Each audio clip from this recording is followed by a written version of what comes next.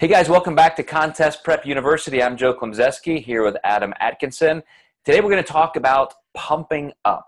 So that's always even been a funny phrase to me ever since I got into the sport, like pumping up. I almost call it, warming up or something like that. But the real value, and this gets into the language, is that you do want to drive the most hydration and blood flow into muscle tissue when you need it, but this is a very dynamic process. There are ways you can actually make yourself look worse on stage, a lot to consider.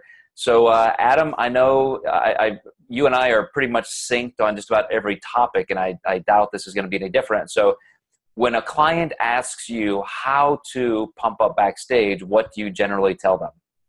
Yeah, so there's a few steps with that process. The first is, do we need a pump-up meal? So if the client recently ate and the show's coming up much faster than we expected, I might have them roll right into pumping up versus actually having like a piece of candy or something like that, because they already have that circulating glycogen they can use during that pump up, and we don't want more coming in and risk the chance of spillover if they don't need it.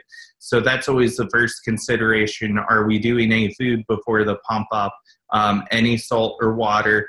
And then also on top of that, making sure they pump up maybe the right muscle groups for their division. A big mistake I see a lot of guys do is they pump up their legs, which can actually almost bring too much blood to the leg. It can make it hard to pose. It can actually even shade the detail in the quads. So making sure that they pump up the right areas, and also making sure the length of time is appropriate for the pump up as well. Many times I see clients pumping up, maybe an hour before they're actually going to be on stage. So you really have to pay attention to the size of the classes ahead of you. If there's a list, that's very helpful. If you're Class B bikini and Class A only has 2 girls, you may as well say that class doesn't even exist before you go on.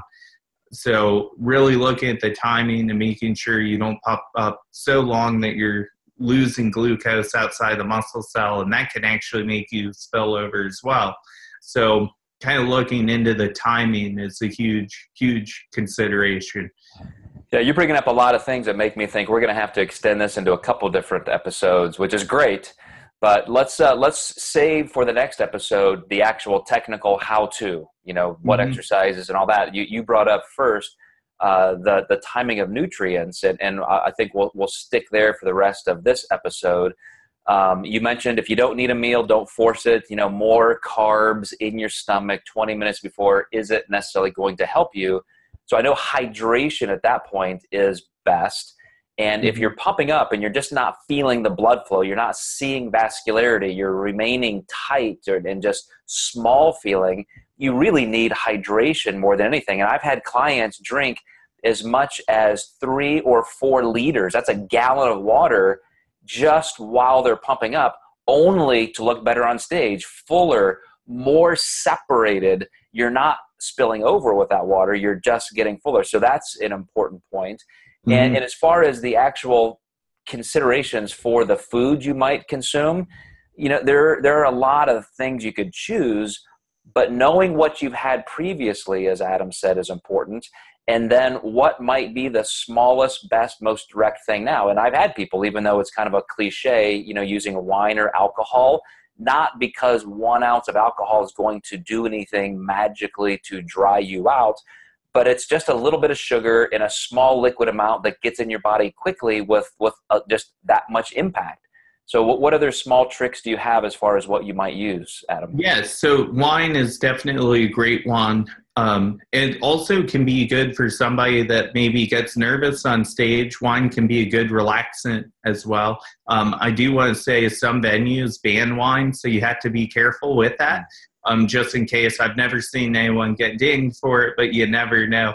I don't want anyone in the podcast saying, "Doggone it, you made me drink wine," and got arrested. Qualified. But one of my favorite foods is a peanut butter cup. It's nice and easy. It's a little bit of carbs and a little bit of fat just to be able to prime the pump, so to speak. And sodium. And yeah, also too, I'll have clients use salt during the pump up as well, just to make sure that if there were any kind of spillover that from pumping up, that salt helps keep them tight during the pump up if they were to overdo it. Okay. All right, guys, we will stop for this episode, but catch us next time, and we're going to go into the technical aspects of pumping up. We'll catch you next time.